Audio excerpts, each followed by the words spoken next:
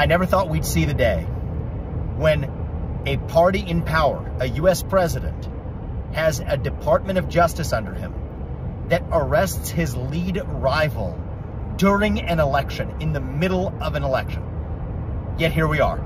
We have two standards of justice. One for BLM rioters and Antifa, another one for peaceful January 6th protesters. One for Chelsea Manning, another one for Julian Assange. Guess what? Now you have one for Joe Biden, who violates the same laws about document retention and classified documents, and then one for President Trump. And actually, there's deep questions, legal questions, that's for the courts, about declassification power, about whether documents are overclassified, but that's not the point.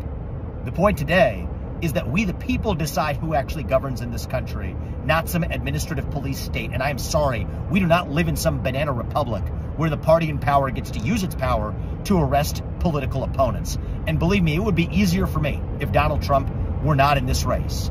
But this is not about politics to me. This is about principle.